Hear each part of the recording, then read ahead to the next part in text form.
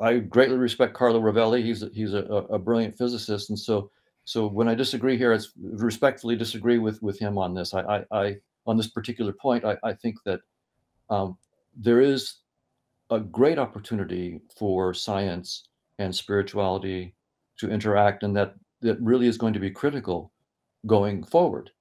The both have a piece of the puzzle that the other needs. Science has really discovered a powerful way of avoiding the perils of human dogmatism. Mhm. We get stuck in our ideas.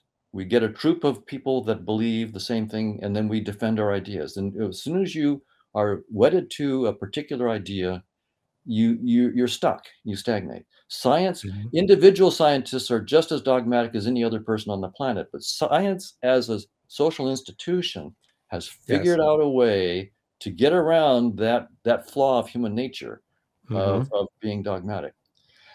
But but science so far has been physicalist, and Yes. in that sense, not spiritual, right? It's taken the physical world as fundamental.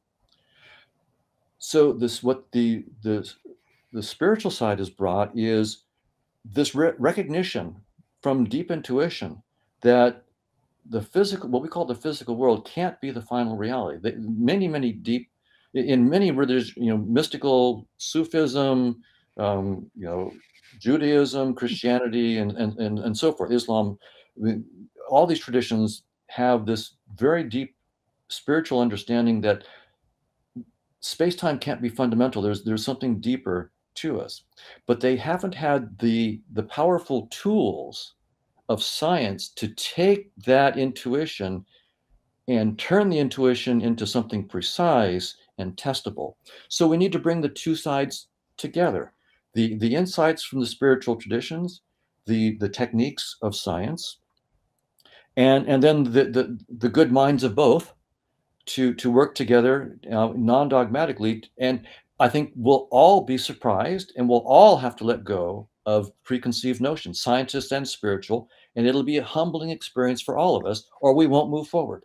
I think we'll all have to give up things that we thought were dearly true, and we'll be surprised.